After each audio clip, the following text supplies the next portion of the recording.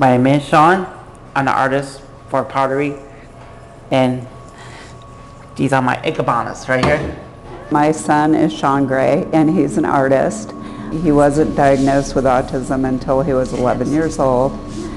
He works here at the Art Center. He's been coming ever since probably he was like 6 years old, because I always had him involved in the camps, the art camps.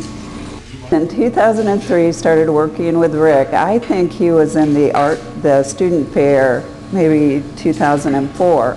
Well, he had 25 pieces and he sold all 25. I like to make my money. I like to do it. I like to make money on people. He very much likes to sell his work. Yes, yeah. And I see no end to that. So the quality of his work is really good, and it's improved.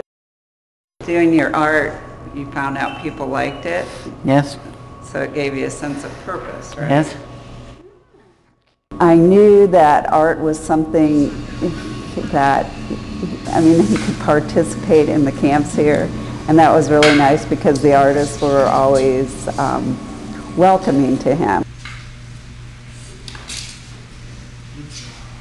It seems like he inspires people quite a bit.